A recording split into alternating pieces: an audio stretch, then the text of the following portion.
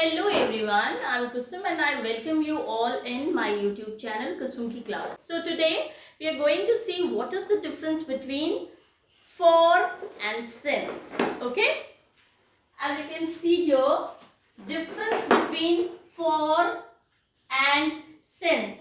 Often people use these two in the wrong places. In place of for they use since, in place of since they use for. So we are going to see where they should be used correctly. Okay, now we'll see the basic difference between the two. For is used with a period of time, whereas since is used to refer a point of time. Point of time means a particular point when any event or an action took place. Okay.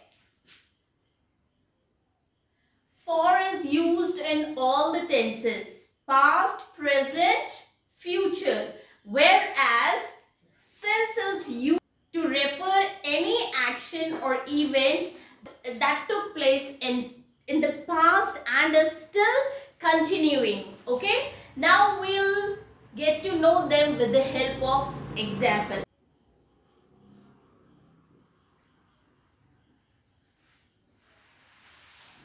I lived in London for 4 years, 2016 to 2020.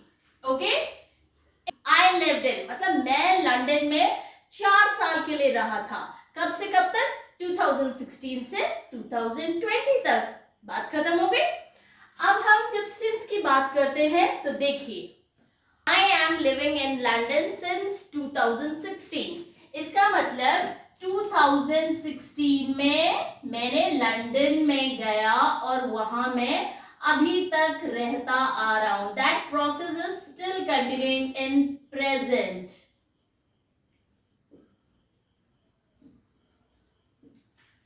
मतलब मैं 2016 में London गया था और तब से लेकर मैं अभी तक लंदन में रह रहा हूं. I have been living in London since 2016. Okay? Since कब कौन सा काम स्टार्ट हुआ था, स्टार्टिंग पॉइंट से डिफाइन करता है. इतना तो समझ आ गया ना. अब हम कुछ और ज्यादा डिटेल में इसको समझेंगे, but with the help of example. Example of for first. I have lived here for 5 years. मैं यहां 5 साल रहा. ठीक है. Lived, मैं यहां 5 साल रहा. ठीक है. तो वो 5 साल क्या है, हो चुके हैं. अब वो कोई भी 5 साल हो सकते हैं.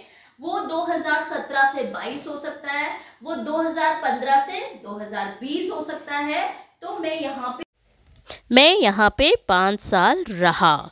वो 5 साल का ड्यूरेशन था, इसलिए फॉर आया. Okay. He will be here in the office for 4 hours. वो ऑफिस में 4 घंटे के लिए रहेगा. अब वो 4 घंटे कोई भी हो सकते हैं. 12 बजे से 4 बजे तक हो सकते हैं, 8 बजे से 2 बजे तक हो सकता है. तो कोई भी, उन्होंने कोई पर्टिकुलर टाइम नहीं बताया. 4 घंटे कौन से होंगे ये नहीं पता कि वह 4 घंटे के लिए ऑफिस आएगा. I have been playing for 2 घंटे तक खेलता रहा. I have been है ना, playing. मैं 2 घंटे तक खेलता रहा. कौन से 2 घंटे तक? सुबह के 8 बजे से लेके 10 बजे तक या 10 बजे से लेके 12 बजे तक, वो नहीं पता है. ठीक है. लेकिन 2 घंटे तक खेलता रहा.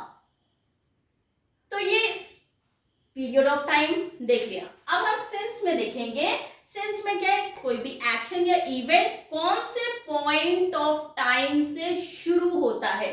देखिए, I am living here since 2015. बिल्कुल साफ है.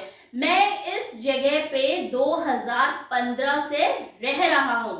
मतलब 2015 में आया था, लेकिन मैं अभी भी यहां रह रहा हूं. She has been a teacher since 2010. वो कितने से वो कब से 2010 में उन्होंने अपनी टीचिंग स्टार्ट की थी। अब देखिए, I have been playing since 9 AM। I have been playing for 2 hours। मैं 2 घंटे तक खेल रहा था। कौन से 2 घंटे, वो नहीं पता।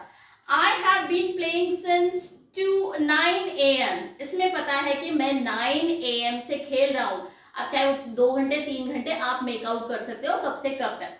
तो यहाँ पे एकदम पर्टिकुलर पॉइंट ऑफ टाइम बताया गया है कि कब एक्शन शुरू हुआ। I have been playing since 9 AM।